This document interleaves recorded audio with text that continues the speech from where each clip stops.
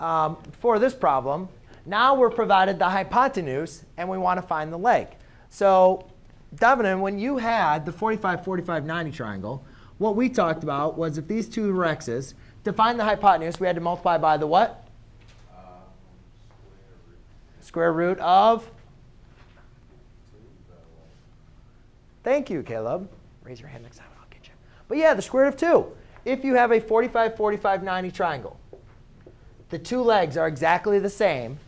And then to find the hypotenuse, you multiply by the square root of 2. OK? Do you understand that? Do you understand that? I know. I'm saying, do you understand that? OK. So you multiply by x times the square root of 2. However, we have a problem here because we're not looking for the hypotenuse. We're now looking for the leg. So we got to work backwards. So instead of going from the leg to the hypotenuse where you multiply by the square root of 2, we're now at the hypotenuse, and we got to go backwards to the leg.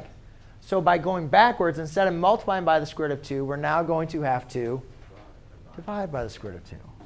So this will be 88 divided by the square root of 2. Well, actually, put over here. All right. Now, we haven't spent a lot of time with this, and we'll get more into this. But to write our answer, this would be it. But we also like to rationalize our denominator, which would be to multiply by the square root of 2 on the top and the bottom. So our final answer will look like that. But you just notice that these are exactly the same. This is just written in a different format. The reason why we multiply by the square root of 2 on the top and bottom is that it eliminates the square root in your denominator. OK?